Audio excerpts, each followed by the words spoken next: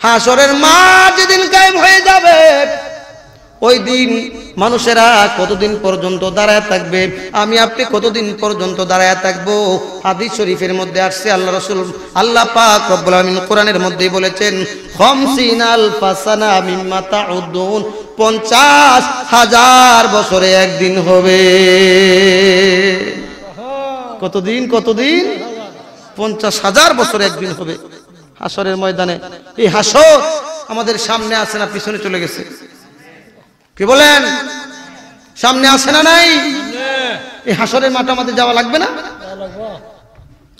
আমার ভাইরা, হাসরের মাঠে দাঁড়ায় থাকতে থাকতে সমস্ত হাসরবাসীরা বলবে, আর দাঁড়ায় থাকতে ভালো লাগতেছে না, চলো একজন শাফাআতকারী তালাশ করে বের করে, যিনি আমাদের পক্ষ হইয়া আল্লাহর সাথে কথা বলবে। আর দাঁড়ায় থাকতে ভালো লাগতেছে না, মাথার অর্ধ হাত উপরে সূর্য, মগজ গলে গলে পড়তেছে, আর সহ্য হচ্ছে না। ও মুসলমান, হাসরের ময়দানটা হলো হাজতের সাথে তুলনীয়। হাসরবাসীরা বলবে, চলো আমরা একজন শাফাআতকারী বের করি, মানে আল্লাহ যাতে বিচারটা শুরু করে দেয়। বিচার হয়ে যাওয়ার পরে জান্নাতে যায় আর জাহান্নামে যায়, এক জায়গায় দাঁড়ায় থাকতে আর ভালো লাগতেছে না। আমার ভাইয়েরা, সমস্ত হাসরবাসীরা মিলিয়া হাসরবাসীদের মধ্য থেকে একজন প্রতিনিধি হযরতে আদম আলাইহিস সালামের কাছে যাবে, গিয়ে বলবেন, আদম পয়গম্বর, আপনি হচ্ছেন আমাদের আদি পিতা, আপনি হচ্ছেন আমাদের আদি পিতা। আল্লাহ পাক রব্বুল আলামিন আপনাকে দিয়ে মানুষ তৈরি করা শুরু করেছেন। চলুন, আমাদেরকে নিয়ে চলুন আল্লাহর দরবারে, একটুখানি শাফাআত আমাদের জন্য করবেন, যাতে আল্লাহ রব্বুল আলামিন বিচারটা শুরু করে দেন। হযরতে আদম আলাইহিস সালাম বলবেন, না না না, আমি আল্লাহর কাছে আজকে কথা বলতে পারবো না। ও হাসরবাসীরা, আল্লাহকে আজকে আমি যত রাগান্বিত দেখতেছি, অতীতে কোনোদিন দেখি নাই, ভবিষ্যতে এরকম হবেন কিনা। আল্লাহ পাক এত রাগান্বিত, সুতরাং আজকে আমি আল্লাহর সাথে কথা বলতে পারবো না। তার কারণ হলো, আল্লাহ রব্বুল আলামিন আমাকে জান্নাতের ভিতরে আমার স্ত্রী সহ থাকার জন্য ব্যবস্থা করে দিয়েছিলেন। আল্লাহ বলেছিলেন, হে আদম, যেদিকে ইচ্ছা সেদিকে যাও, যা ইচ্ছা তা খাও, তবে ওই গাছটার কাছে যাও না, গন্ধমের কাছে যাও না। শয়তানের দুকায় পড়ে প্রথমে আমার স্ত্রী গন্ধম ফল পান করেছিল, গন্ধম খেয়ে ফেলেছিল, তারপরে স্ত্রীর প্রেমে পড়ে আমিও খেয়ে ফেলেছিলাম। আল্লাহ যদি আমাকে প্রশ্ন করে, আদম, এত সুন্দর জান্নাত তোমাকে আমি দিয়েছিলাম, এই গন্ধমের কাছে কেন গিয়েছিলে? আল্লাহর প্রশ্নের উত্তর দিতে পারবো না। সুতরাং আমি আজকে আল্লাহর সাথে কথা বলতে পারবো না, তোমরা বরং নূহ পয়গম্বরের কাছে যাও। কার কাছে? নূহ নবীর কাছে যাও। আমার হাসরের ময়দানের লোকেরা হযরতে নূহ পয়গম্বরকে তালাশ করে গিয়ে বের করবে। হযরতে নূহ আলাইহিস সালামকে হাসরের ময়দানের লোকেরা বলবে, ওগো নূহ পয়গম্বর, আপনি হলেন দুনিয়ার প্রথম রাসূল। আল্লাহ পাক রব্বুল আলামিন আপনাকে অত্যন্ত ভালোবাসেন। আপনাকে ভালোবেসে আপনার দুআয় আপনার জাতির জন্য আল্লাহ পাক রব্বুল আলামিন প্লাবন দিয়েছিলেন। চলুন গো আল্লাহর কাছে আমাদের জন্য একটু সুপারিশ করবেন, যাতে করে বিচারটা শুরু হয়ে যায়, একটু শাফাআত করবেন। হযরতে নূহ পয়গম্বর বলবেন, না না না, আমি আজকে আল্লাহর সাথে কথা বলার মতো কোনো পাওয়ার আমার নাই। কেন নাই? কেন নাই? আমার সন্তান কেনাত যেই সময় প্লাবনের মধ্যে প্লাবিত হয়ে যাচ্ছিল, নদীর মধ্যে পড়ে ডুবে যাচ্ছিল, তখন আমি আল্লাহর কাছে বলেছিলাম,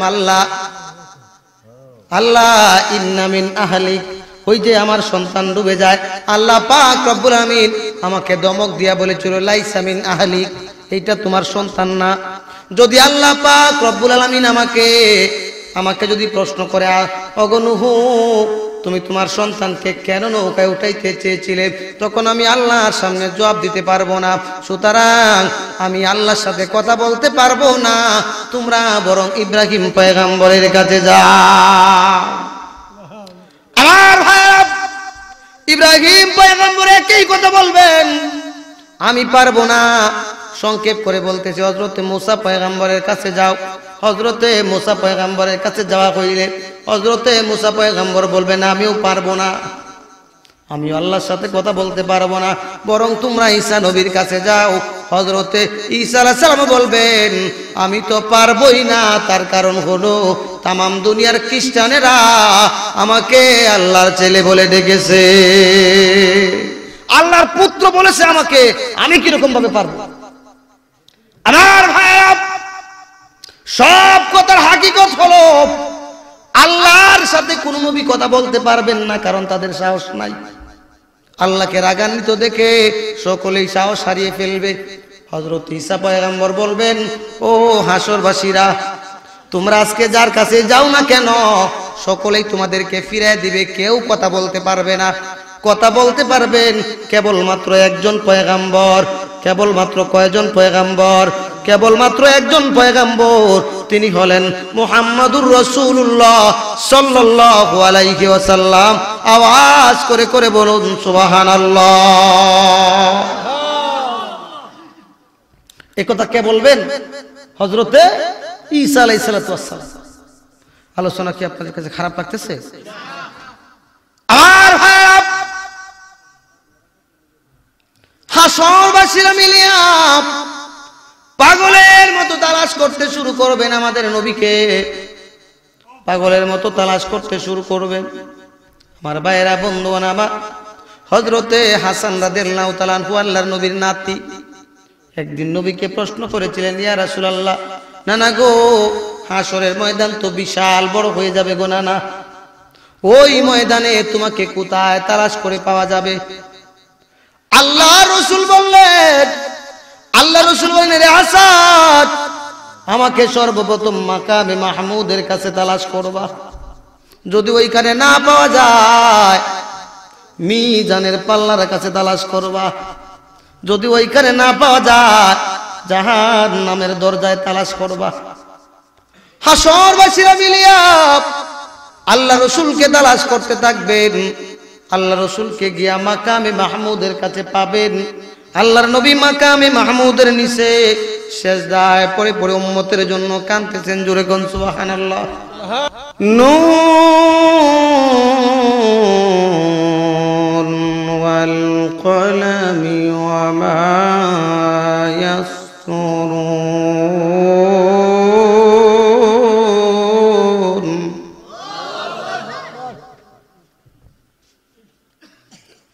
আমার ভাইরা,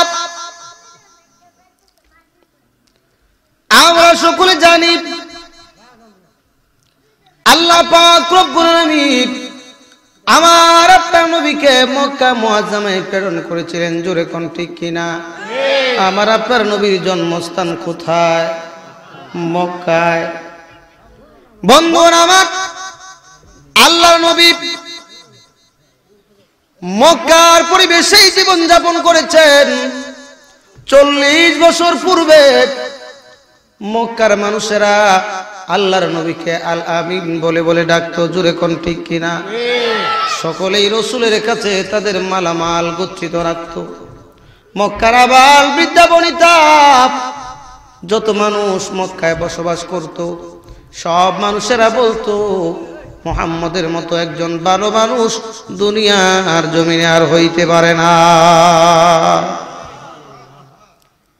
কিন্তু কষ্টের বিষয় হলো মুসলমান, আল্লাহর বন্ধুর কাছে যখন আল্লাহ পাক রব্বুল আলামিন আল্লাহর কোরআনের আয়াত নাযিল করতে শুরু করলেন, আল্লাহর বন্ধু যখন মানুষদেরকে কোরআন দিয়া ওয়াহদানিয়াতের দাওয়াত দেয়া শুরু করলেন, তখন মক্কার অনেক মানুষ রাসূলের বিরুদ্ধে চলে গেছে। জোরে কোন ঠিক কিনা? কারা কারা চলে গেছে? মুসলমান মক্কার বড় বড় লিডার যারা আছে, যাদের ইশারায়, আঙ্গুলের ইশারায় মক্কা পরিচালিত হয়।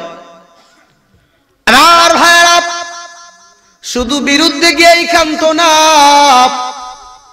আল্লাহ রসুলকে বিভিন্ন সময় বিভিন্ন প্রকারের গালি গালাজ করেছে। জুড়ে কোন ঠিক কিনা? কখনো বলেছে জাদুঘর, কখনো বলেছে নির্বংশ লেজ কাটা অপুত্র, কখনো বলেছে আল্লাহ রসুলকে পাগল। জুড়ে বলেন নাউজুবিল্লাহ।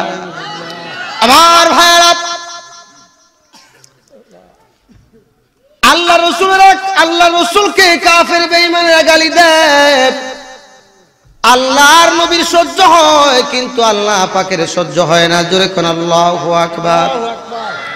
আল্লাহ পাক রব্বুল আলামিন কাফেররা রসুলকে গালি দিয়েছেন। আল্লাহ পাক রব্বুল আলামিন কসম করে করে কোরআনের আয়াত নাজিল করে কসম করে করে কাফেরদের গালির জবাব দিয়েছেন। সুবহানাল্লাহ।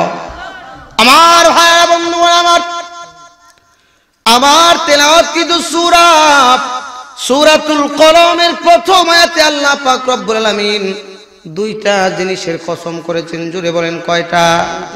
কসম বুঝিত, আমরা কসম বুঝিত। ও মুসলমান, আল্লাহ পাক রব্বুল আলামিন দুইটা জিনিসের কসম করেছেন। একটা হলো কলমের কসম, আর একটা হলো কলমের লেখার কসম। আমার ভাইরা বন্ধুগণ, আমার তাফসিরে তানতাবি জাওহারের ভিতরে ইমাম তানতাবি রহমাতুল্লাহি আলাইহি লেখেন,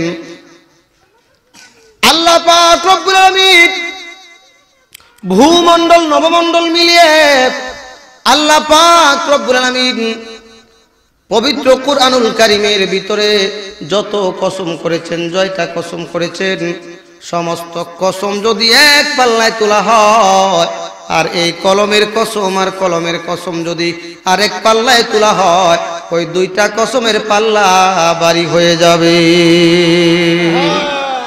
কারণ দামি নবীর শান আল্লাহ বর্ণনা করবেন, এই জন্য আল্লাহ দামি কসমটাই করেছেন। সুবহানাল্লাহ। ও মুসলমান, এক নাম্বার কসম কলমের কসম। জুড়ে বলেন কিসের কসম? কলমের কসম। দুই নাম্বার কসম হলো কলমের লেখার কসম। আমার ভাইরা, তবে কলমের আগে আরেকটা অক্ষর আছে নুন। ওই নুন বলতে আল্লাহ রাব্বুল আলামিন কি বুঝিয়েছেন? মুফাসসিরিন কেরাম বিভিন্ন মত ব্যক্ত করেছেন এই ব্যাপারে। ও মুসলমান, রাত্র অনেক হয়ে গেছে, এই জন্য বিস্তারিত বলবো না। ভাইরা আমার, অনেক মুফাসসিরিন এই নুন সম্পর্কে অনেক বক্তব্য দিয়েছেন। আমার ভাইয়েরা, ওই সম্পর্কে শুধু নুন সম্পর্কে বয়ান করতে হলে অনেক সময়ের দরকার। তবে সমস্ত মুফাসসিরিন কেরামের একমত, ওই নুনটা হলো হুরুফুল মুকাত্তাআত, বিচ্ছিন্ন অক্ষর। ও মুসলমান, উলামায়ে কেরাম বুঝবেন হুরুফুল মুকাত্তাআত কাকে বলে। আল্লাহ রাব্বুল আলামিন মাঝে মধ্যেই বিভিন্ন সূরার শুরুতে হুরুফুল মুকাত্তাআত দিয়েছেন কোরআন নাজিল করার সময়। যেমন আমরা যখন কোরআন পড়তে শুরু করে দেই, প্রথমে আমরা দেখব আলিফ লাম মিম, আছে না নাই? আমার ভাইরা, এগুলা হলো হুরুফুল মুকাত্তাআত। মুফাসসিরিন কেরাম বলেন, আল্লাহু ওয়া রাসূলুহু আ'লামু বিমুরাদি। এই যে অক্ষরগুলা আছে, এইগুলার অর্থ আল্লাহ এবং তার রাসূল বুঝেন, বাকি দুনিয়ার আর কেউ বুঝেন না। আমার ভাইরা, এইগুলা কেন? আল্লাহ পাক রব্বুল আলামিন আল্লাহর বান্দাদের কাছে কোরআন নাজিল করবেন। কিছু কিছু আয়াত এরকম আছে আল্লাহ বুঝার ক্ষমতা মানুষকে দিবেন না। তাহলে এটা কেন নাজিল করা হলো? ও মুসলমান, এইটার হাকিকত হলো আল্লাহ পাকের পক্ষ থেকে কোরআন নাজিল হয়েছে। সব কথা যদি দুনিয়ার সব মানুষ বুঝে পেলে, আল্লাহ বিরোধী যারা আছে ওইটা যে আল্লাহর কোরআন, তারা মানতে রাজি হবে না, বলবে এটা মুহাম্মদের বানানো, এমনি তো বলেছে। জোরে কোন ঠিক কিনা?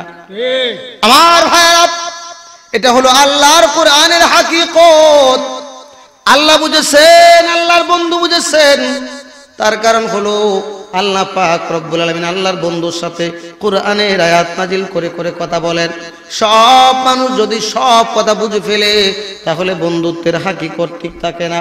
এই জন্য আল্লাহ বুঝবেন, আল্লাহর বন্ধু বুঝবেন, আর মানুষদেরকে যেগুলা বুঝার ক্ষমতা দিয়েছেন ওগুলা মানুষ বুঝবেন, আর বাকিগুলো এই সমস্ত অক্ষরগুলা আল্লাহ এবং আল্লাহ রসুল ছাড়া দুনিয়ার আর কেউ বুঝতে পারবে না। আমার ভাইরা, এক নম্বর কসব কলমের কসব। ওই কলম দ্বারা কি বুঝিয়েছেন মুফাসসিরিনে কেরামের বিভিন্ন মত পাওয়া যায় আমার ভাইরা। তবে অধিকাংশ মুফাসসিরিনে কেরামের মত হলো এই কলমটা হলো তাকদীর লেখার কলম। যেই কলমটা আল্লাহ রাব্বুল আলামিন সর্বপ্রথম সৃষ্টি করেছিলেন এই দুনিয়া সৃষ্টির 50,000 বছর আগে। সুবহানাল্লাহ। আমার ভাইরা, হাদিস শরীফের মধ্যে এসেছে আমার বন্ধুগণ, তিরমিজি শরীফের ভিতরে ওই সূরাতুল কলমের ব্যাখ্যায় ইমাম তিরমিজি রাহমাতুল্লাহ আলাইহি ওই হাদিস কেন উল্লেখ করেছেন। ওই হাদিসটা হলো আল্লাহ রাসূল বলেন, ক্বালান নবী সাল্লাল্লাহু আলাইহি ওয়াসাল্লাম, ইন্না আউয়ালু মা খালাকাল্লাহুল কলম ফাকালা লাহু উকতুব ক্বালা মা উকতুবিল কদরা ক্বালা মা হুয়া কাইনুন ইলাল আবাদ। আল্লাহ পাক রব্বুল আলামিন, আল্লাহ রাসূল বলেন, আল্লাহ পাক রব্বুল আলামিন সর্বপ্রথম একটা কলম তৈরি করলেন। এই কলমটা তৈরি করে আল্লাহ রাব্বুল আলামিন কলমকে অর্ডার করলেন, কলম রে তুমি লিখতে শুরু করে দাও। কলম বলল, আল্লাহ কি লিখবো কি লিখবো? ও মুসলমান, আমরা সকলে কলম চিনি তো, কি বলেন?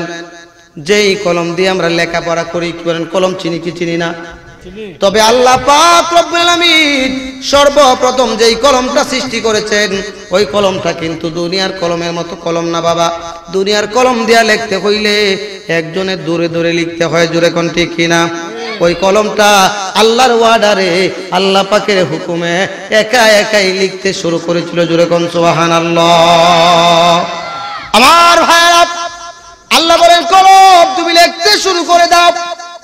বন্ধু আমার, ওই কলমটা আল্লাহ পাক রব্বুল আমিনের অর্ডার পাইয়া প্রথমে বিসমিল্লাহির রহমানির রহিম কালেমা তাইয়্যিবা লিখলো। ও মুসলমান, এই কলম কোরআনে পাক লিখে দিয়েছে, ওই কলম তাওরাত লিখেছে, এই কলম ইনজিল লিখেছে, এই কলম জাবুর লিখেছে, এই কলম 100 খানা সহিফা লিখেছে। শুধু তাই না, হযরতে আদম আলাইহিস সালাম থেকে শুরু করিয়া কিয়ামতের আগ পর্যন্ত যত মানুষ দুনিয়ার জমিনে আগমন করবে সমস্ত মানুষের তাকদীর লিখেছে ওই কলম।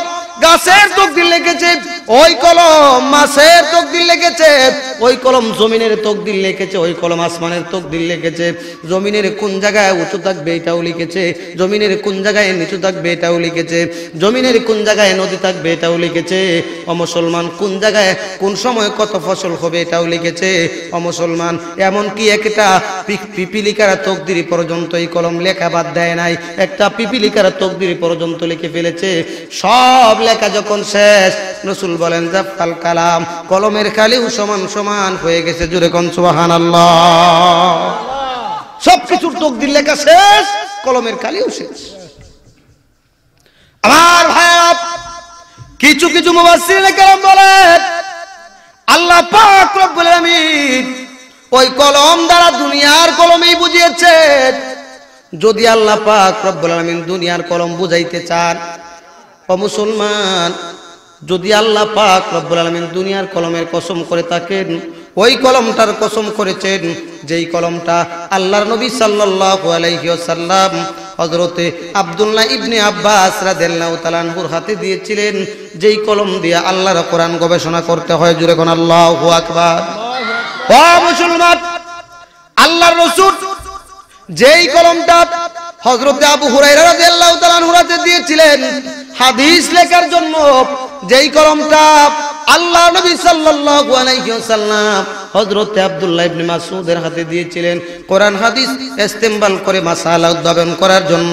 ও মুসলমান, আল্লাহ যেই কলমটা আস্তে আস্তে করে তাবিঈন কেরাম, তবে তাবিঈন উলামায়ে আইম্মায়ে মুস্তাহিদিন বর্তমানে মাদ্রাসায় যে কলম দ্বারা দ্বীনের ইলম শিক্ষা দেয়া হয়, আল্লাহ পাক রব্বুল আলামিন ওই কলমের কসম করেছেন। এই কলম দ্বারা কিন্তু আল্লাহ কোনো নাস্তিকের কলমের কসম করেন নাই। জোরে কোন ঠিক কিনা? ও মুসলমান, এই কলমটা কিন্তু তসলিমা নাসরিনের হাতের কলম না, যেই কলম সারা জীবন ইসলামের বিরুদ্ধে চলেছে। এই কলমটা কিন্তু সেই নাস্তিক, আল্লাহর দুনিয়া থেকে বিদায় হয়ে গেছে শয়তান, সেই কবি শামসুর রহমান নামের শামসুর শয়তানের হাতের কলম না, যেই কলম দিয়া ইসলামের বিরোধিতা করেছে। ও মুসলমান, এই কলমটা হলো ইসলামের পক্ষের কলম। জোরে বলেন ঠিক কিনা?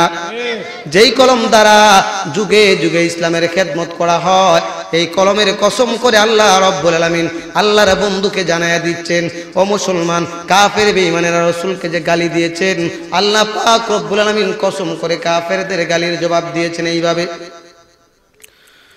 মা আনতা বিনি'মাতি রাব্বিকা বিমাজনুন।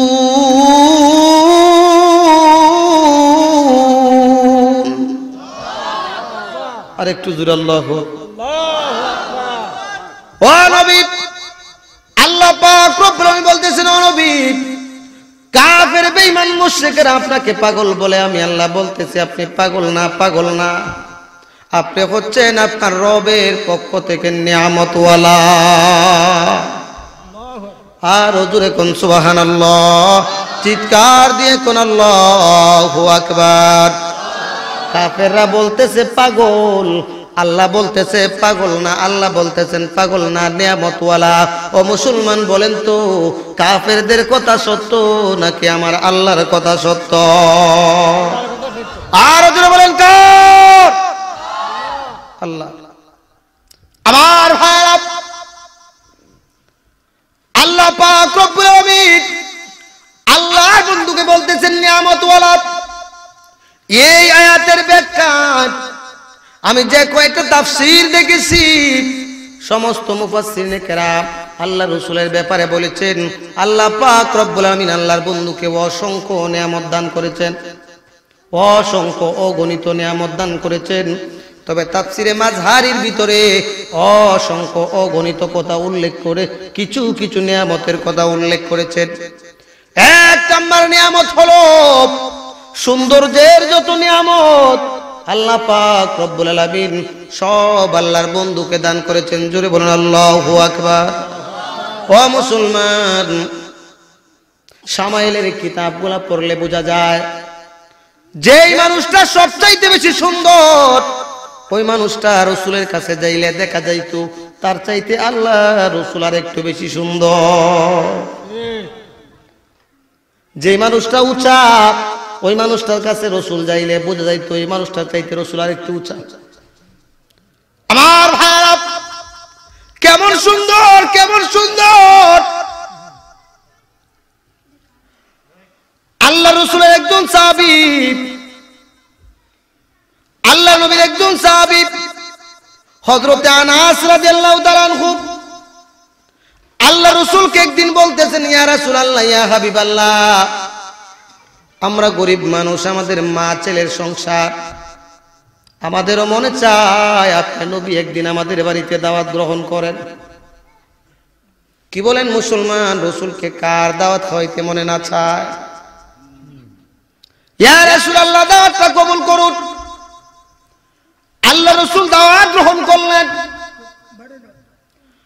আল্লাহ রাসূল হযরত আনাস রাদিয়াল্লাহু তাআলা আনহুর বাড়িতে রাত্রি বেলায় দাওয়াত খাওয়ার জন্য রাসূল যাচ্ছেন হযরত আনাস রাদিয়াল্লাহু তাআলা আনহুর বাড়িতে। আনাস রাদিয়াল্লাহু তাআলা আনহুর বাড়িতে যাওয়ার পরে হযরত আনাস রাদিয়াল্লাহু তাআলা আনহু খেজুর পাতার বেড়া ঘরের মধ্যে কান দিয়া, কি বলেন, অনেক সময় ঘরের মধ্যে পার্টিশন থাকে কি থাকে না, এটাকে আপনারা কি বলেন? পার্টিশন। খেজুর পাতার পার্টিশন।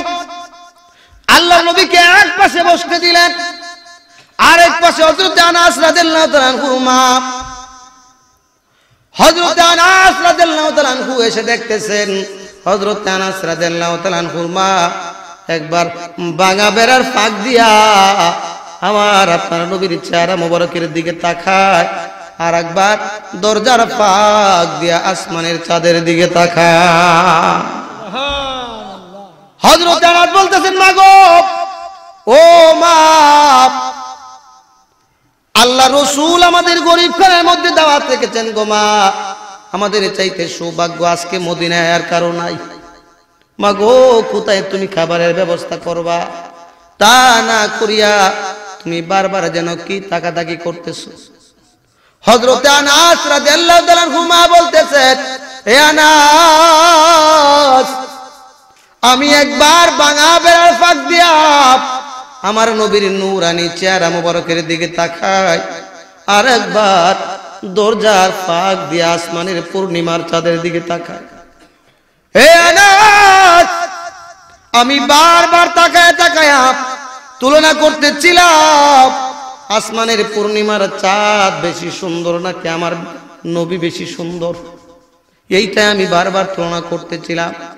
হযরত আনাসের মা বলতেছে, আনাস, বারবার তাকায় আমি এই সিদ্ধান্তে উপনীত হইলাম, আসমানের চাঁদের গায়েও কালো কালো দাগ দেখা যায়, আসমানের চাঁদের গায়েও কলঙ্ক আছে, কিন্তু আমার নবীর সৌন্দর্যের মধ্যে কোনো কলঙ্ক নাই। যদি আসমানের শত শত হাজার হাজার চাঁদকে যদি একত্রিত করা হয়, আমার নবীর সৌন্দর্যের সাথে তুলনা করা যাবে না। আর আওয়াজ করে বলুন সুবহানাল্লাহ। ও মুসলমান, শুধু তাই না, ইরশাদুল কারি শরহে বুখারীতে লেখা হয়, একদিন আম্মা জান আয়েশা রাদিয়াল্লাহু তাআলা আনহা ছোট্ট সুই দিয়া খাতা সেলাই করতেছিলেন। খাতা সেলাই করতেছিলেন, আম্মা জান বলেন, আমার ঘরের বাতির তৈল শেষ হয়ে গেছে। বর্তমান জামানার মতো এরকম কারেন্টের ব্যবস্থা ছিল না, জয়তুন তেলের বাতি জ্বালাইতে হইতো। আম্মা জান বলতেছে, একদিন আমার ঘরের তৈল শেষ হয়ে গেছে, বাতির মধ্যে কোনো তৈল ছিল না, আমি খাতা সেলাই করতেছিলাম, হঠাৎ করে আমার হাতের সুইটা হারিয়ে গেছে। হঠাৎ করে আমার হাতের সুইটা হারিয়ে গেছে, আমি তালাশ করে পাইতেছিলাম না।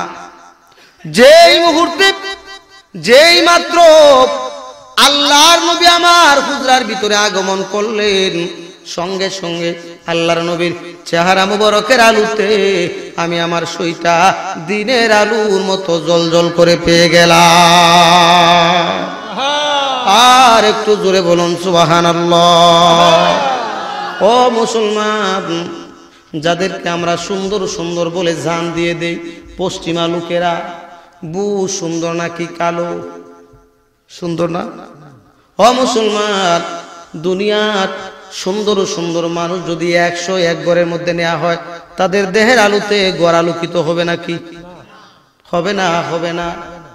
ও মুসলমান, হযরত মুহাম্মদুর রাসূলুল্লাহ সাল্লাল্লাহু আলাইহি সাল্লামকে আল্লাহ রাব্বুল আলামিন সৌন্দর্যের যতটুকু নিয়ামত আছে সব টুকুন দান করেছিলেন। আমার ভাইরা, বন্ধুগণ, আমার কাসাসুল কুবরার ভিতরে আল্লামা জালালউদ্দিন সুয়ুতী রহমাতুল্লাহি আলাইহি লেখেন, আল্লাহর নবী দুনিয়া থেকে চলে যাওয়ার পরে ইয়ামেন দেশ থেকে একদল মানুষ আম্মা জান আয়েশার কাছে আসলেন। এসে বলতেছে, ওগো আম্মা জান আয়েশা, আমরা শুনেছি ইউসুফ পয়গম্বর বেশ সুন্দর ছিলেন। আম্মা জান আপনার কাছ থেকে জানতে চাই, ইউসুফ নবী বেশি সুন্দর ছিলেন নাকি আমাদের নবী বেশি সুন্দর ছিলেন? আম্মা জান বলে, ও গো ইয়ামেন দেশের লোকেরা, নিশ্চয়ই তোমরা শুনে থাকবে, হযরত ইউসুফ পয়গম্বরের সৌন্দর্য দেখিয়া মহিলারা ফলের পরিবর্তে আঙ্গুল কেটে ফেলেছিল। কি বলেন, আপনাদের জানা আছে না নাই? আঙ্গুল কেটে ফেলেছিল। আম্মা জান আয়েশা বলেন, যেই মহিলারা হযরত ইউসুফ পয়গম্বরের সৌন্দর্য দেখিয়া ফলের পরিবর্তে আঙ্গুল কেটে দিয়েছিল, আল্লাহর কসম করে বলি, তারা যদি আমার নবীর সৌন্দর্য দেখতো, আঙ্গুল কেন রে কলিজা কেটে ফেললেও টের পাইতো না। আর জোরে বলুন সুবহানাল্লাহ। চিৎকার দিয়ে বলুন আল্লাহু আকবার। ও মুসলমানেরা, তাহলে বোঝা গেল সৌন্দর্যের নিয়ামত আল্লাহ রব্বুল আলামিন সবটুকুন আমার আপনার নবীকে দান করেছিলেন। জোরে বলেন ঠিক কিনা? আমার ভাইয়েরা, তারপরে আল্লাহ পাক রব্বুল আলামিন আর কি নিয়ামত দান করেছিলেন? মুফাসসিরিনে কেরাম বলেন, ইলমের নিয়ামত আল্লাহ রব্বুল আলামিন যতটুকু সবটুকুন আমার আল্লাহ পাক রব্বুল আলামিন আমার আপনার নবীকে দান করেছিলেন। আমার ভাইয়েরা, বন্ধুগণ আমার, আল্লামা শেখ সাদি রহমাতুল্লাহি আলাইহি বড় সুন্দর করে বয়ান করেছেন। আল্লাহ পাক রব্বুল আলামিন ইলম নামক মহাসমুদ্রটাকে সর্বপ্রথমে 100 ভাগ করলেন। জুড়ে বলেন কয় ভাগ? 100 ভাগ করলেন। 100 ভাগ করিয়া আল্লাহ পাক রব্বুল আলামিন 99 ভাগ আল্লাহর বন্ধুর কাছে রেখে, আল্লাহ নিজের কাছেই রেখে দিয়েছেন।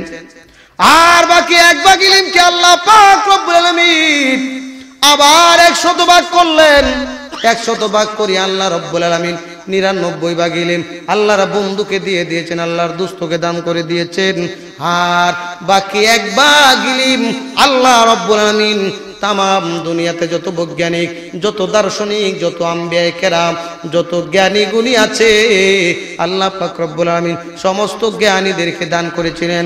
একটু চিন্তা করেন মুসলমান, ওই 1 ভাগ ইলমের কোটি কোটি কোটি ভাগের সামান্য ইলম পাইয়া আজকালকে রাশিয়ার মানুষেরা চাঁদের দেশে ঘর বাড়ি বানাচ্ছে। ঠিক কিনা জোরে কন? চাঁদের দেশে আজকে ঘর বাড়ি বানানো হইতেছে। তাহলে আমার নবী কত বড় আলেম ছিলেন, চিন্তা করেছে? আমার ভাইরা, আজকালকে অত্যন্ত দুঃখের বিষয়, মুসলমানের অনেক সন্তান আছে, মুসলমানের অনেক সন্তান আছে আল্লাহ রসুলকে মোহাম্মদ বলে গালি দেয়। জুরে কন নাউজুবিল্লাহ, আর জুরে কন নাউজুবিল্লাহ। ও মুসলমানেরা, আজকালকে বাংলার জমিন নাস্তিক দিয়া ভরে যাচ্ছে। জুরে কোন ঠিক কিনা? আমি আমার বক্তৃতায় বলে থাকি, ব্যাঙের ছাতা যেরকম ভাবে বাড়ে, নাস্তিক ঠিক সেরকম ভাবে বাড়তেছে। জুরে কোন ঠিক কিনা? ভুল বলেছি? কয়েকদিন আগে আপনারা ইন্টারনেট ফেসবুকের মধ্যে দেখেছেন, একটা মহিলা রীতা দেওয়ান, সে আল্লাহকে এমন ভাবে গালিগালাজ করেছে, আজও পর্যন্ত পৃথিবী সৃষ্টির পর থেকে আজও পর্যন্ত কোন বিধর্মী আল্লাহ সম্পর্কে এত বাজে মন্তব্য করতে পারে না। একটা মহিলা, একটা বাউল মহিলা, বাউল শিল্পী, একটা মহিলা আল্লাহ সম্পর্কে এত বাজে মন্তব্য করেছে। ধন্যবাদ জানাই বাংলাদেশের এক সাহসী যুবক, যার নাম হচ্ছে রাসেল নাকি জানি, দেখলাম নেটের মধ্যে, সে ওই মহিলার বিরুদ্ধে কেস করেছে। আমার দৃষ্টিতে বাংলাদেশের প্রত্যেকটি থানায় থানায় এই মহিলার বিরুদ্ধে কেস হওয়া দরকার। জোরে বলেন ঠিক কিনা? মুসলমানেরা, একটু সজাগ হওয়া দরকার, তা না হলে ইসলাম ঈমান নিয়ে দুনিয়াতে বেঁচে থাকা যাবে না। তাম দুনিয়ার মুসলমানের আজকে, আমি আমার বাসায় বলে থাকি, চতুর্মুখী ষড়যন্ত্রের মধ্যখানে বসবাস করতেছে, নাস্তিকবাদের ষড়যন্ত্র। এমনকি আজকে সংসদে দাঁড়িয়ে আলেম ওলামার বিরুদ্ধে কথা বলে। জোরে কোন ঠিক কিনা? এক বাউল মহিলা, তুমি ছিলা 300 টাকার গানের শিল্পী, 300 টাকার গানের শিল্পী, আজকে তুমি সংসদে এমপি হয়ে গেছো, আলেমদের বিরুদ্ধে যা ইচ্ছা তা বলতেছো। কি বলেন ঠিক কিনা? শিল্পীটাকে চিনছেন আপনারা? হ্যাঁ, কি বেগম? এই নাপাক মহিলার নাম আমি আমার মুখ দিয়ে উচ্চারণ করতে চাই না। নষ্টার ভ্রষ্টা আজকে আলেমদেরকে সবক দেয় সংসদে দাঁড়ায়। জোরে কোন ঠিক কিনা? বাংলার মুসলমানেরা সমস্ত দলাদলি ফলাফলি ভুলে গিয়ে একই প্ল্যাটফর্মে আসতে হবে, না হলে বাংলাদেশের মুসলমানদের ভবিষ্যৎ আরো খারাপ হবে। জোরে কোন ঠিক কিনা? সবাইকে আমাদেরকে একত্রিত হওয়া লাগবে। আল্লাহ পাক রব্বুল আলামিন সমস্ত মুসলমানদেরকে দল উপদল মত ভুলে গিয়ে একই প্ল্যাটফর্মে আসার তৌফিক আল্লাহ পাক দান করুন। আমরা সকলে বলি আল্লাহুম্মা আমিন। আর জোরে বলি আমিন। আমার ভাইরা বলতেছিলাম আল্লাহ পাক রব্বুল আলামিন আমার আপনার নবীকে ইলমের যতটুকু নিয়ামত আছে সব আল্লাহ পাক রব্বুল আলামিন দান করেছেন। আল্লাহ রাসূল নিজেই বলেছেন ক্বালান নবী সাল্লাল্লাহু আলাইহি ওয়াসাল্লাম উতিতুল ইলমাল আউয়ালিন ওয়াল আখিরিন, উতিতুল ইলমাল আউয়ালিন ওয়াল আখিরিন। আউয়ালের ইলম আখিরের ইলম যত প্রকারের ইলম আছে আল্লাহ রাব্বুল আলামিন সব ইলম আমি মুহাম্মদুর রাসূলুল্লাহ সাল্লাল্লাহু আলাইহি সাল্লামকে দান করেছেন। জোরে বলুন সুবহানাল্লাহ।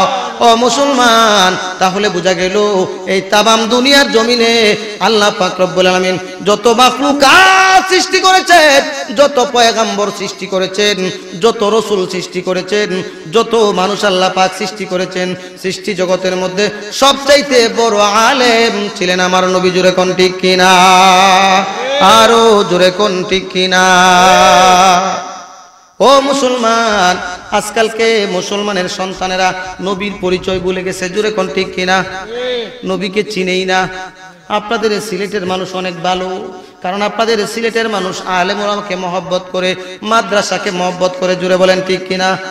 আলহামদুলিল্লাহ কোন আলহামদুলিল্লাহ। এমনও জায়গা আছে, এমনও জায়গা আছে, বাংলাদেশের এমনও জায়গা আছে যে এমনও জায়গায় যায় খবর নিয়ে গিয়া দেখি কয়েক গ্রাম মিলে একজন আলেম পাওয়া যায় না। আছে না নাই? কিন্তু আপনাদের সিলেটের ঘরে ঘরে আলেম আছে না না? আমার ভাইরা বন্ধুরা আমার, আল্লাহ পাক রব্বুল আমিন আমার আপনার নবীকে ইলমের নিয়ামত যতটুকু সব আল্লাহ পাক দান করেছিলেন। তারপরে নবুয়তের নিয়ামত আল্লাহ পাক রব্বুল আলামিন পরিপূর্ণটা আমার আপনার নবীকে দান করেছিলেন। জোরে কোন আল্লাহু আকবার। প্রশ্ন করতে পারেন হুজুর, নবুয়ত তো আল্লাহ সব নবীকেই দান করেছেন, আমার আপনার নবীকে আবার কেমন নবুয়ত সবচাইতে নবুয়তের পরিপূর্ণ নিয়ামত কেমনে দান করেছিলেন?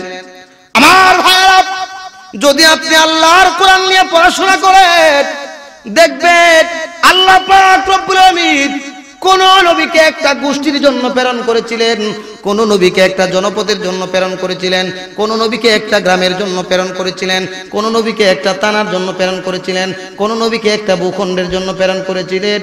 কিন্তু আমার আপনার নবীকে আল্লাহ রাব্বুল আলামিন সমগ্র দুনিয়াবাসীর জন্য নবী করে পাঠিয়েছেন। জোরে বলুন সুবহানাল্লাহ। আরো আওয়াজ করে বলুন সুবহানাল্লাহ। আমার ভাইয়েরা বন্ধুগণ আমার, এটা আমার মুখের কথা না, আল্লাহ পাক রব্বুল আলামিন নিজেই কোরআনের মধ্যে ঘোষণা করেছেন, কুল ইয়া আইয়ুহান নাবিয়্যু ইন্নী রাসূলুল্লাহি ইলাইকুম জামিআ।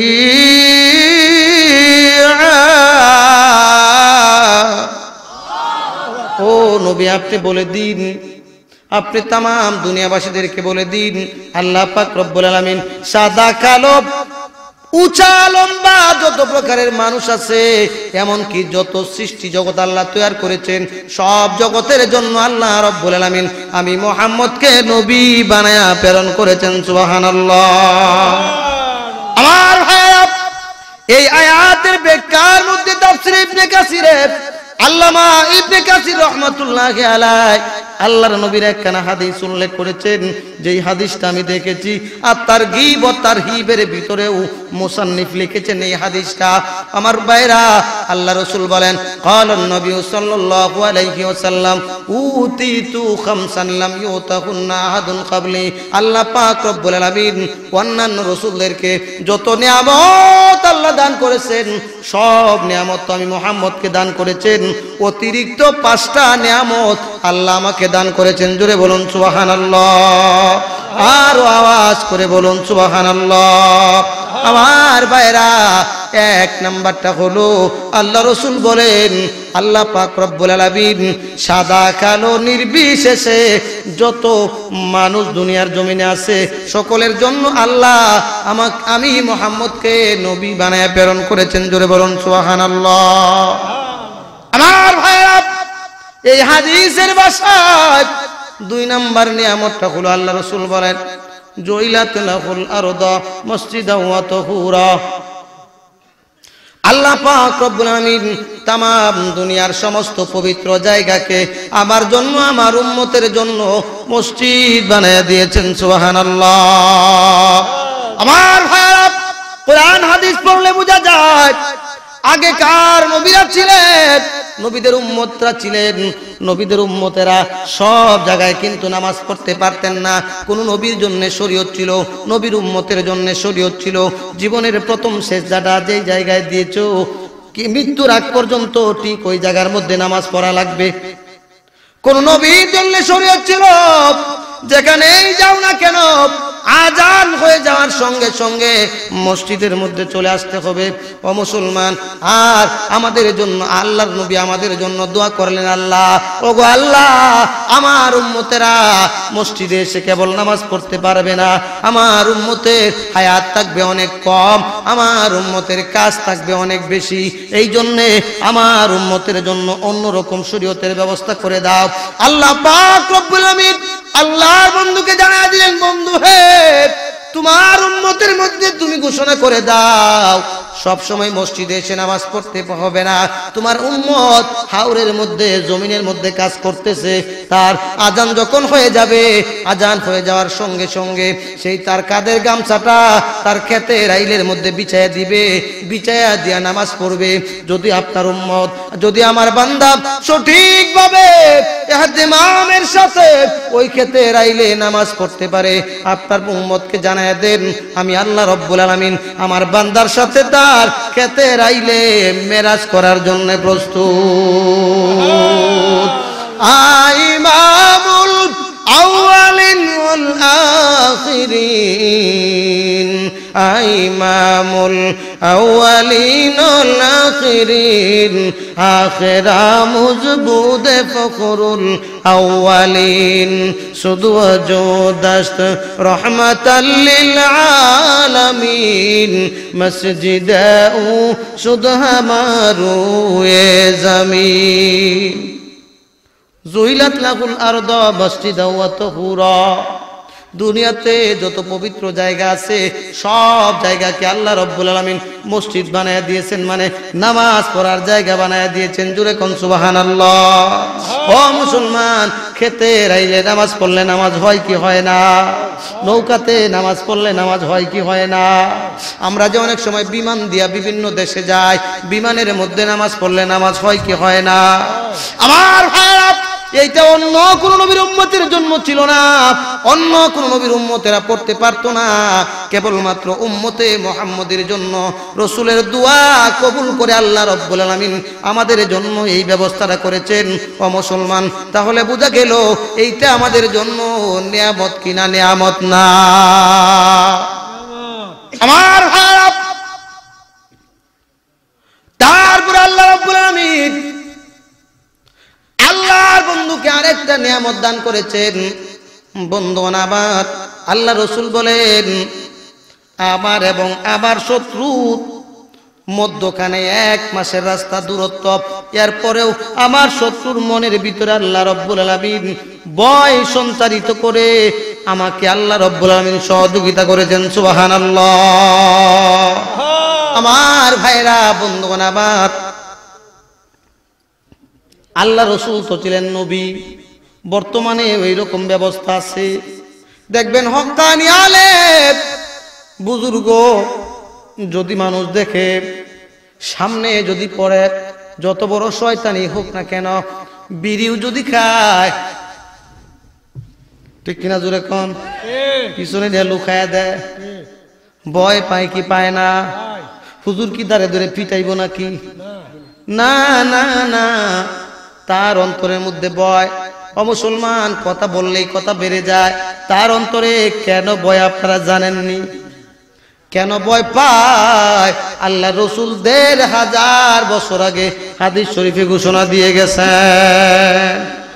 আমার ভাই বন্ধু আমার, শরহুস সুন্নাহর ভিতরে হাদিস এসেছে, আল্লাহ রাসূল বলেন, ক্বালান নবী সাল্লাল্লাহু আলাইহি ওয়াসাল্লাম, قال النبي صلى الله عليه وسلم من حافظ سنتي حفظه الله تعالى واكرمه الله تعالى بأربع خصال আমার যে উম্মত আমার সুন্নতের হেফাজত করবে, সুন্নতকে ভালো করে ইহতিমামের সাথে গুরুত্ব সহকারে সুন্নত মানবে, আল্লাহ পাক রব্বুল আলামিন ওই বান্দাকে হেফাজত করবেন। শুধু তাই না, আল্লাহ রব্বুল আলামিন হেফাজত করে 4টা পুরস্কার দান করবেন। জুড়ে বলেন কয়টা? 4টা পুরস্কার আল্লাহ রব্বুল আলামিন দান করবেন। 1 নাম্বার আল মুহাব্বাতু ফি কুলুবিল বারার, যারা নেককার হবে দুনিয়ার জমিনে, সুন্নত মানলে ওয়ালাকে নেককার ব্যক্তিরা মহব্বত করবে। দেখবেন একটা যুবক উল্টা পাল্টা চলেছে, হঠাৎ করে তার মুখের মধ্যে দাড়ি লাগাইছে, হঠাৎ করে তার সে দাড়ি রেখে দিয়েছে, মসজিদের মধ্যে যায়। একদিন পার্শ্বের গ্রামের একজন হাজী সাহেবের সামনে পড়েছে। হাজী সাহেব কিন্তু ডাক দিয়ে আনবে, জোরে কোন ঠিক কিনা, ডাক দিয়া কাছে আনবে আর বলবে, বাবারে এতদিন পর্যন্ত তুমি উল্টা পাল্টা চলতে, এখন দেখা যায় রসুলের সুন্নত মুখে লাগাইছো, ভালো করে চলিও, ঠিক কিনা জোরে কোন। তাহলে মহব্বত বাড়লো কি বাড়লো না? আল্লাহ রসুল বলেন আল হায়াতু ফি কুলুবিল ফাজর, আর যারা বদকার ব্যক্তিরা, যারা বদকার ব্যক্তিরা, যারা গুনাহগার, তাদের অন্তরে আল্লাহ পাক রব্বুল আলামিন ওই সুন্নত মানলে ওনার প্রতি ভয় তৈরি করে দিবে। ওই যে বিড়ি খুরে হুজুরকে ভয় পায়, এমনিতেই ভয় পায় না, এটা আল্লাহর দেওয়া। জুরে কোন ঠিক কিনা? তারপরে আল্লাহ রাসূল বলেন 3 নাম্বার পুরস্কার, 3 নাম্বার পুরস্কার আস-সাআতু ফির রিজক, আস-সাআতু ফির রিজক, আল্লাহ পাক রব্বুল আলামিন রিজিকের মধ্যে প্রশস্ত দান করবেন। জুরে বলুন আল্লাহু আকবার। আল্লাহ পাক রিজিক বাড়ায় দিবেন। আস-সাকাহু ফিদ্দিন, আস-সাকাহু ফিদ্দিন, দিনের উপরে চলা সহজ করে দিবেন। সুন্নত মানলে কয়টা পুরস্কার? 4টা। 1 নাম্বার নেককারেরা মহব্বত করবে, 2 নাম্বার বদকারেরা ভয় পাবে, 3 নাম্বার আল্লাহ পাক রব্বুল আলামিন রিজিকের প্রশস্ত দান করবেন, রিজিক বাড়ায় দিবেন, 4 নাম্বার দিনের উপরে চলা আল্লাহ সহজ করে দিবেন। জোরে কোন সুবহানাল্লাহ। আর ভাই বলতেছিলাম, আল্লাহ রাসূল বলেন আল্লাহ পাক অতিরিক্ত 5টা নিয়ামত আমাকে দান করেছেন।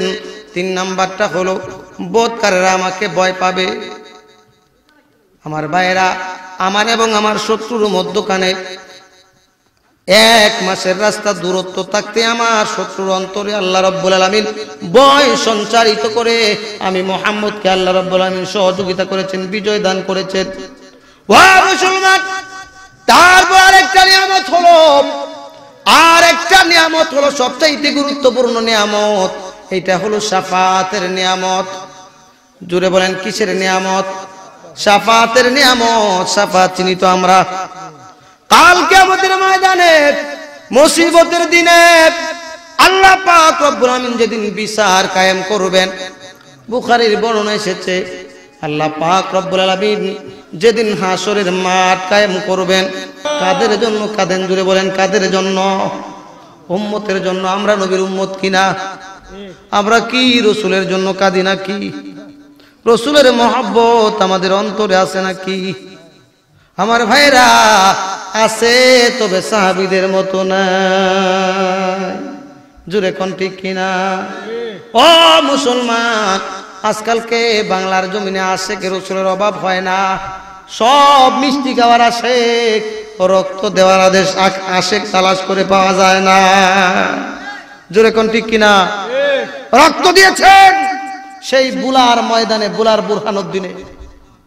একই দিনে 6 জন রসুল বেয়াদবে, রসুলের সাথে যে বেয়াদবি করেছিল তাকে শায়েস্তা করার জন্য গিয়েছিল, পুলিশের গুলিতে 6 জন জায়গায় শাহাদত বরণ করেছে।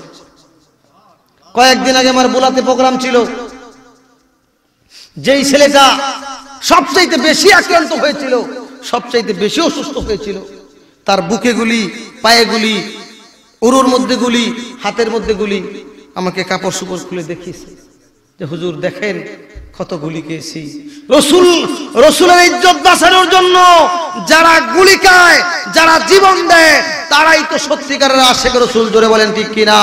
ও মুসলমান, বাংলার জমিনে যদি নাস্তিকদের বিরুদ্ধে সংগ্রাম করতে হয়, আল্লাহ রসুলের জন্য যদি জীবনটা দিয়ে দিতে হয়, কারা কারা নবীর জন্য জীবন দিতে রাজি আছেন? হাত উঁচু করে দেখান। আল্লাহ পাক আমাদের হাতগুলো কবুল করুন, আমিন। নবীর জন্য সদা সর্বদা জীবন দিতে প্রস্তুত থাকা লাগবে। জোরে কোন ঠিক কিনা? আর জোরে বলেন ঠিক কিনা? নবীর প্রেমের গান গাইলে চলবে না, বাস্তবে দেখানো লাগবে। বলতেছিলাম বাবা আমার, হাসরবাসীরা গিয়ে পাইবেন আল্লাহর নবী মাকামে মাহমুদের নিচে সেজদায় পড়ে পড়ে কাঁদতেছে। নিজের হাতের বান্দা তুমি বানায়া কেমনে দিবা দুজখেতে ফেলিয়া, কেমনে দিবা দুজখেতে ফেলিয়া। আল্লাহ রাব্বুল আলামিন বলবেন, এ জিবরাইল, আমার বন্ধুকে গিয়ে বলো যাতে আমার বন্ধু আর না কাঁদে, সেজদা থেকে মাথা উঠায়। আমার বন্ধুকে গিয়ে বলো যাতে আমার বন্ধু আর না কাঁদে। আমার বন্ধুকে আমি আল্লাহ দ্বীনের জন্য দুনিয়াতে বহু কাঁদিয়েছি। তায়েফের ময়দানে আমার রাসূল কেঁদেছেন, রক্ত জড়িয়েছেন। উহুদের ময়দানে দান দান মোবারক শহীদ করেছেন। মায়ের দেশ, বাবার দেশ ছেড়ে মদিনায় হিজরত করতে হয়েছে। ওই সময় রাসূল কেঁদেছেন। ওই হাসরের ময়দানে আজকে আমার বন্ধুর কাদার জায়গা না, আজকে আমার বন্ধুর পুরস্কার পাওয়ার জায়গা। আমার বন্ধুকে গিয়ে বলো আজকে আমার বন্ধু আমি আল্লাহর কাছে যা চাইবে সব আমার বন্ধুকে দিয়ে দেব। আরো আস্তে কোন সুবহানাল্লাহ। আমার ভাইরা, হযরত জিবরাইল আলাইহিস সালাম আল্লাহর বন্ধুকে এসে জাগ্রত, আল্লাহর বন্ধুকে এসে সেজদা থেকে উঠাবেন, উঠায় বলবেন, ইয়া রাসূলুল্লাহ, ইয়া হাবিবাল্লাহ, আপনি কেন কাঁদতেছেন? আপনি কেন কাঁদতেছেন? আজকে তো হাসরের ময়দান, আপনার কাঁদার সময় না, আজকে তো আপনার পুরস্কার পাওয়ার সময়। ইয়া রাসূলুল্লাহ, আপনি মনে করে দেখেন, আল্লাহ পাক রব্বুল আলামিন আপনাকে দুনিয়ার জমিনে জানায়া দিয়েছিলেন, ওয়ালা সাউফা ইউতিকা রাব্বুকা ফাতারদা, আপনার রব আপনাকে এমন কিছু দান করবেন, এমন কিছু দিবেন যা পেয়ে আপনি খুশি হবেন। ও আল্লাহর দোস্ত, আজকে আপনার কাদার জায়গা না, আপনি মাথা উঠান। আমার ভাইরা, আল্লাহ রসুল মাথা উঠাবেন। এমন সময় হাসরবাসীরা রসুলের সামনে যায় উপস্থিত হবে। হওয়ার পরে বলবেন, ইয়া রাসূলুল্লাহ, ইয়া হাবিবাল্লাহ, আদম পয়গম্বরের কাছে গিয়েছিলাম, তারায়া দিয়েছেন। নূহ পয়গম্বরের কাছে গিয়েছিলাম, তারায়া দিয়েছেন। ইব্রাহিম পয়গম্বরের কাছে গিয়েছিলাম, তারায়া দিয়েছেন। মুসা পয়গম্বরের কাছে গিয়েছিলাম, তারায়া দিয়েছেন। ঈসা পয়গম্বরের কাছে গিয়েছিলাম, তারায়া দিয়েছেন। ইয়া রাসূলুল্লাহ, আদম পয়গম্বর তাড়িয়ে দেওয়ার পরে নূহ পয়গম্বরের কাছে যাওয়ার জায়গা চেয়ে গিয়েছিলাম, নূহ পয়গম্বর তাড়ায় দেওয়ার পরে ইব্রাহিম পয়গম্বরের কাছে যাওয়ার জায়গা চেয়ে গিয়েছিলাম, ইব্রাহিম পয়গম্বর তাড়ায় দেওয়ার পরে মুসা পয়গম্বরের কাছে যাওয়ার জায়গা ছিল গিয়েছিলাম, মুসা পয়গম্বর তাড়ায় দেওয়ার পরে ঈসা পয়গম্বরের কাছে যাওয়ার জায়গা ছিল গিয়েছিলাম। এখন আপনার কাছে আমরা এসেছি, ইয়া রাসূলুল্লাহ, আপনি যদি আমাদেরকে তাড়ায় দেন, আমাদের যাওয়ার আর জায়গা থাকবে না, আমাদের মতো অসহায় আসরের ময়দানে আর কেউ থাকবে না। ইয়া রাসূলুল্লাহ, একটু শাফাতের ব্যবস্থা আপনি করুন। আল্লাহ রাসূল বলেন, ও হাসরবাসীরা, তোমরা টেনশন করো না, তোমরা টেনশন করো না, তোমরা নিশ্চিন্তে থাকো। আমি আল্লাহ রাসূল তোমাদেরকে অভয় বাণী বানায়া জানায়া দিচ্ছি, দিচ্ছি, আল্লাহ পাকের কাছে আমি তোমাদের জন্য শাফাত করব এবং আল্লাহ পাক রব্বুল আলামিন আমার শাফাত যে মঞ্জুর করবেন আল্লাহ পাক ওইটা আমাকে মেরাজে নিয়ে জানাইছিলেন। সুবহানাল্লাহ। আমার ভাইরা, বন্ধুগণ আমার, আল্লাহ রসুলকে কত নিয়ামত আল্লাহ দান করেছেন। এই নিয়ামতের উপরে কথা বললে ঘন্টার পর ঘন্টা সময় চলে যাবে, তারপরেও নিয়ামত বলে শেষ করা যাবে না। কারণ মুফাসসিরিনে কেরাম বলেছেন অসংখ্য অগণিত নিয়ামত। তারপরে আল্লাহ বলতেছেন ওয়া ইন্নাকা লাআজরান গায়রা মামনুন।